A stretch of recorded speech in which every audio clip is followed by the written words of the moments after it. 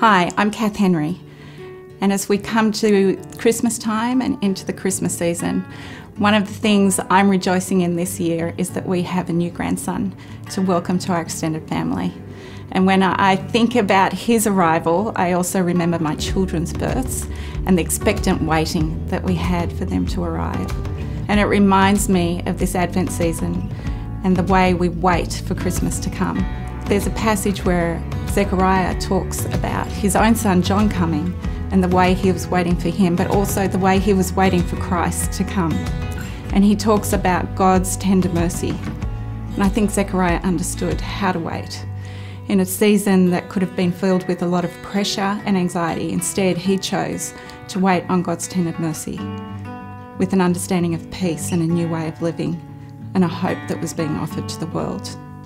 And I want to choose that sort of way of waiting, and I hope you do too.